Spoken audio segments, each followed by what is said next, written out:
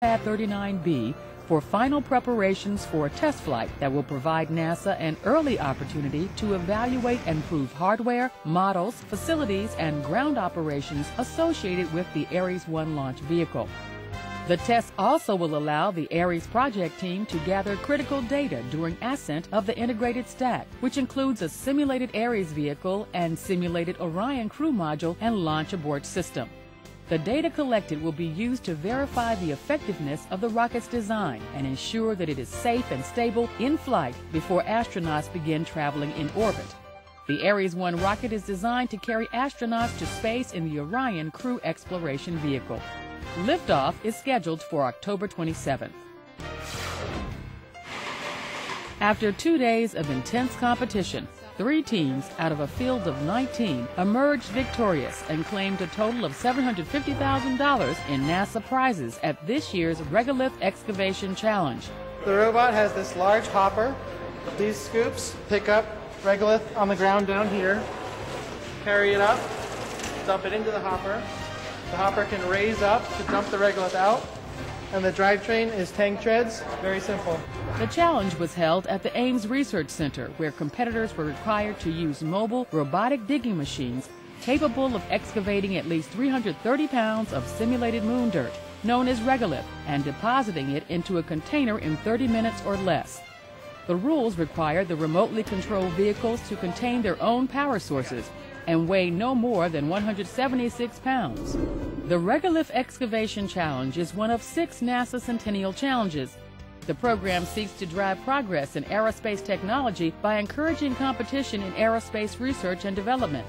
The Centennial Challenges program in NASA's Innovative Partnerships Program Office sponsors the Regolith Excavation Challenge. Scientists and engineers from NASA's Exploration Technology Development Program and the U.S. Geological Survey traveled to the Stillwater Mine in Nye, Montana to collect rock samples for processing into simulant, a material that mimics lunar regolith, the soil found on the moon's surface. The simulant will be used to test new technologies that could decrease the detrimental effects of dust on astronaut health and on lunar hardware, and make rocket fuel for space travel. Other objectives focus on extracting oxygen from regolith to make water and air, or its potential use in lunar construction. NASA hopes to build a permanent facility on the moon where astronauts would live and work. They select those particular rocks based on looking at it through an eye lens or just visually looking at it. And they can see based on the rock what the mineralogy is, and they're looking for a particular type of mineralogy. And so they tell us which rocks to gather, and when we pick those up in buckets and bins, and then eventually those will be shipped to Denver, where they will wash them, clean them, sort them, and then crush them and grind them into the actual lunar simulants.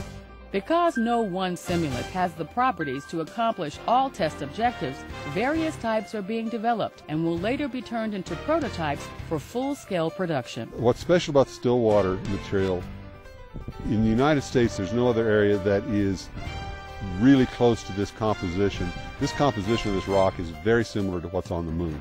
This is not the first time artificial regolith has been created, but scientists say the material collected from Stillwater is unprecedented in its complexity and similarity to that found in the highlands region of the lunar surface. The Dryden Flight Research Center held a groundbreaking ceremony for a new state-of-the-art building. The 22,000 square foot Consolidated Information Technology Center will incorporate water and energy conservation features and use durable materials that won't degrade indoor environmental quality. The building will be constructed to meet the center's current and future information technology requirements. It is the first green building to be constructed at Dryden. Employees at the Langley Research Center took part in a celebration for the center's full-scale tunnel that is scheduled to be demolished early next year. The event included a slideshow presentation of the tunnel's history and a tour through the facility. During the years when Langley was the NACA Langley Aeronautical Laboratory, the tunnel attracted pioneers and luminaries like Orville Wright, Charles Lindbergh, Glenn Curtiss, and Howard Hughes. I went to work in full-scale tunnel on June 10th, 1958. It was still NACA, but we knew NASA was coming. And I went to work in the boundary layer and helicopter branch, working on vertical lift. Went through school, and the first thing I did was open a textbook in aeronautics and had the full-scale tunnel. And lo and behold, I never dreamed that I would have been working there. So actually coming there was a great experience. Tests conducted included U.S. World War II aircraft, the P-51 aircraft, the Mercury entry capsule, submarines, and NASCAR vehicles. In all 796 tests conducted in the tunnel, some of the results have been crucial to the future of flight. The tunnel, often referred to as the Langley Wind Tunnel, is one of dozens at the center. You can let her rip.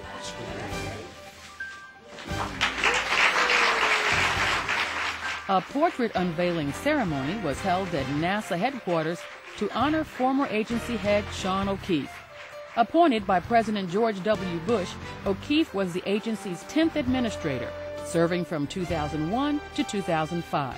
Many of the programs you invested a lot of time and money in continue to exist today, and you should be very proud of the Mars rovers, for example, the International Space Station, the Space Shuttle, still operating today and conducting valuable research, in no small part due to your leadership. This place is about trying. And while the risk is substantial, to choose not to continue in that quest would deny the soul. And I learned that very, very profoundly in this amazing experience to work with extraordinary people that every single day I knew were far better at what they did to make this place great than I could ever be. I thank you for this honor and a great privilege of being here. O'Keefe's image was captured by award-winning artist Dean Paulus, whose subjects have included the Nobel laureate Dr. George Hitchings and General Richard Ellis, commander of SAC and NATO. And that's this week at NASA. For more on these and other stories, log on to www.nasa.gov.